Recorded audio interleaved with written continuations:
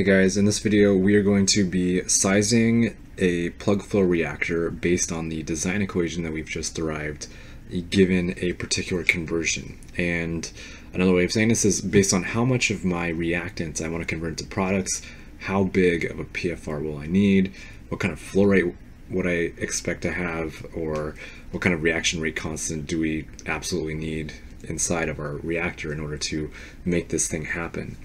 And so the way I'm going to be doing this is by working through an example problem in which we have a first order reaction in which we have some species A being converted into species B, and this has a reaction rate constant of K. It's very important that I explicitly tell you this is a first order reaction. We haven't necessarily gotten into kinetics yet, but we'll talk about it later.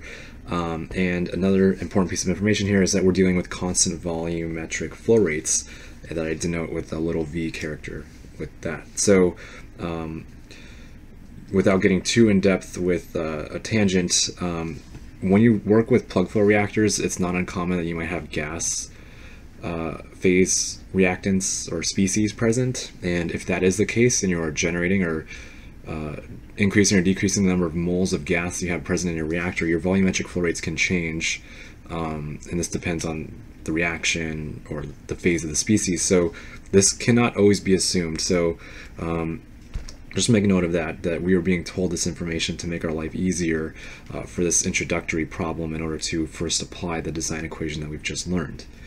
So with that out of the way, I've kind of drawn our system here in red, and what we see is we've got a flow rate FA naught moles of A into our PFR per time. It has a concentration of Ca naught and a volumetric flow rate of V naught, and because it's constant, we know that V naught is equal to V.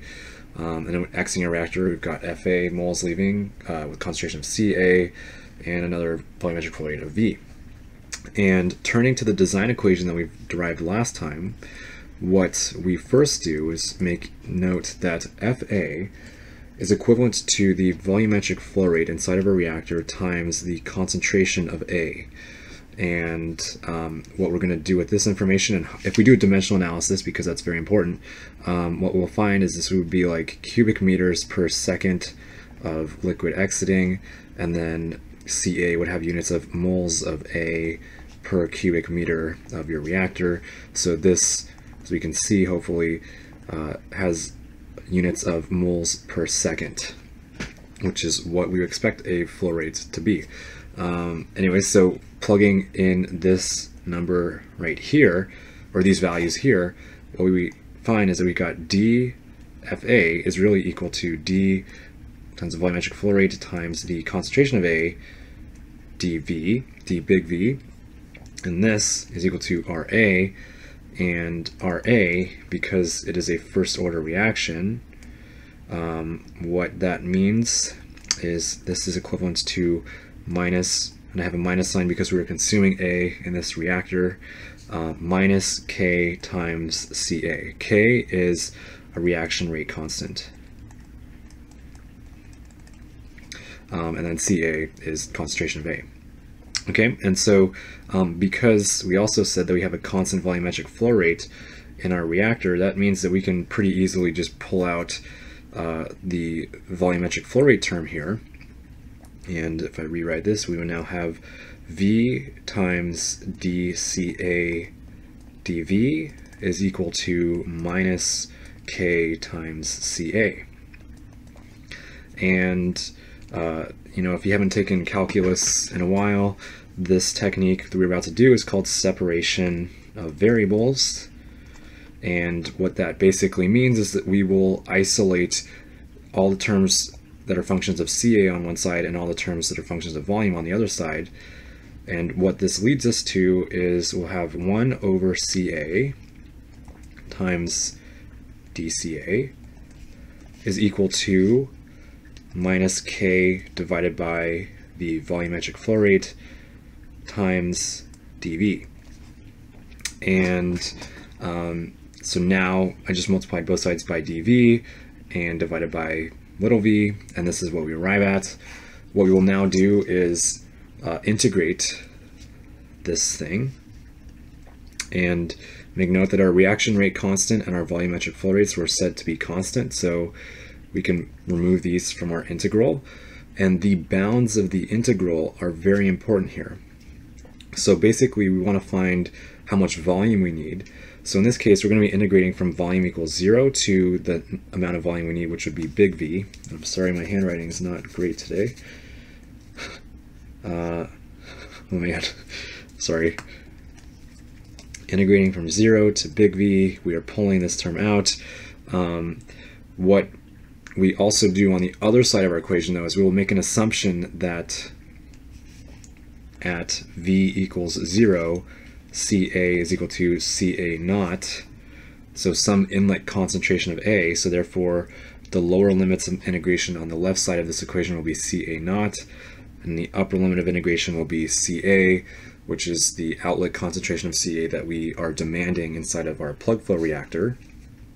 And then continuing with this equation, recognizing that 1 over Ca results, when we take the integral, in the natural log of Ca.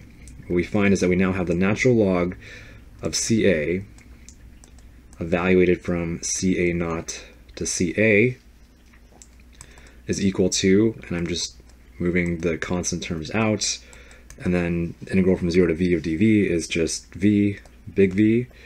What we now have here, looking at this equation, is the following. So, and I'm going to be a little more explicit in the math because sometimes I don't like how people can gloss over this stuff, because I know sometimes I forgot a lot of these math identities.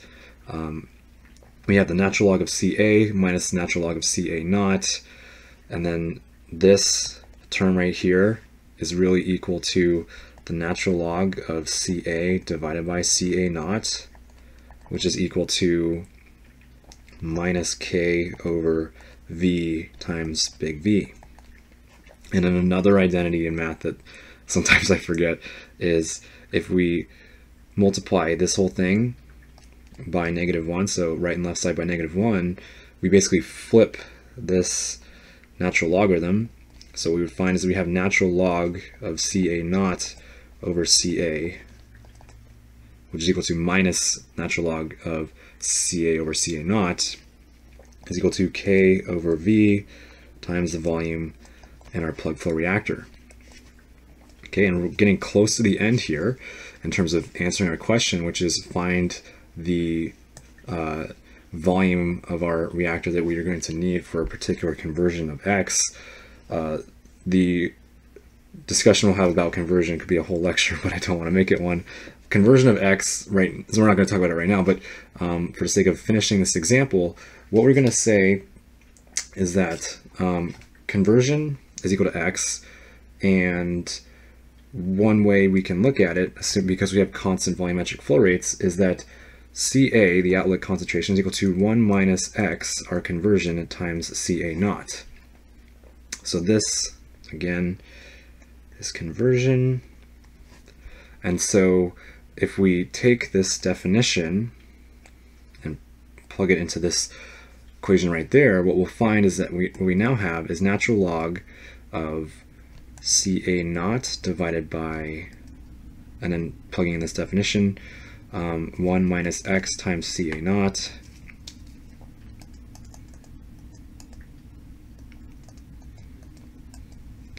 is, oh, sorry, my computer can get weird sometimes, is equal to K over V times V.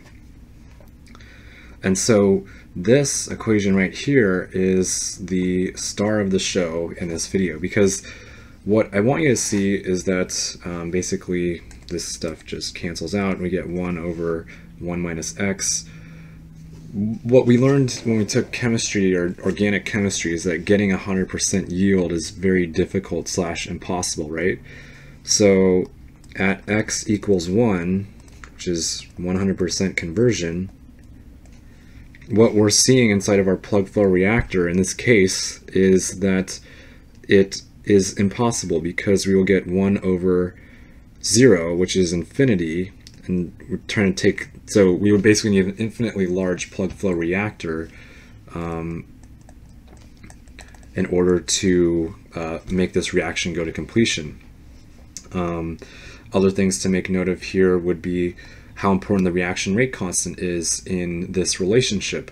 If we've got a really fast reaction, we don't need as big of a volume anymore. So looking at this thing, not just from the eyes of a mathematician, but a bit more intuitively as a chemical engineer, not to say anything bad about mathematicians, but we can start seeing a lot more intuitive sense here. So, if we have a faster reaction, which would be indicated by having a higher K value, or reaction rate constant value, we would need a smaller volume in order to achieve the same conversion.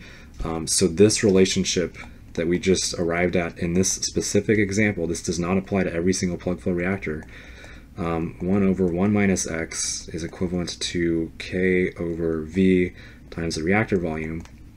This is a very important thing to understand what these numbers truly mean. And so I hope this helps, and let me know if you have any questions, and thank you for watching.